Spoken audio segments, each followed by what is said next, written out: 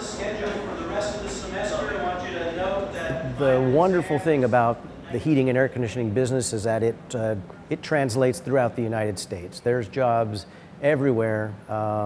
Most every company is looking for employees, especially entry level, that have come out of a program like this.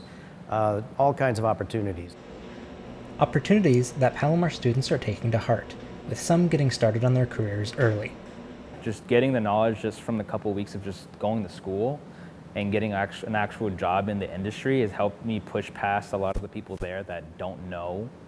And it's just a super easy class and has helped me just do better in the workforce, pretty much. It's just helped me push myself ahead versus people that have not taken any classes.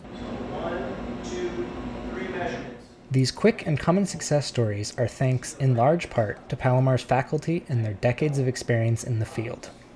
I've got a long background in the private sector myself, so I just bring that real life circumstances and information to the students. So they know what they're up against and kind of pay that they'll be expecting to start out and where their career can go as time goes on.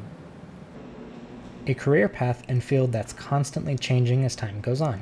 Changes Professor Valentine is making sure are reflected in his classroom and curriculum.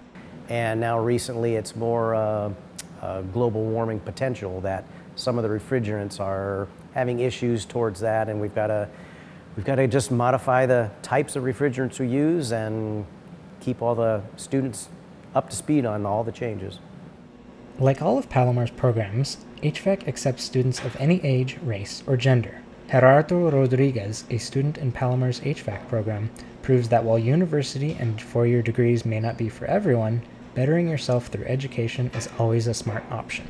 I'm 36 years old, and I feel like don't buy into the lie that just school, get a degree in something.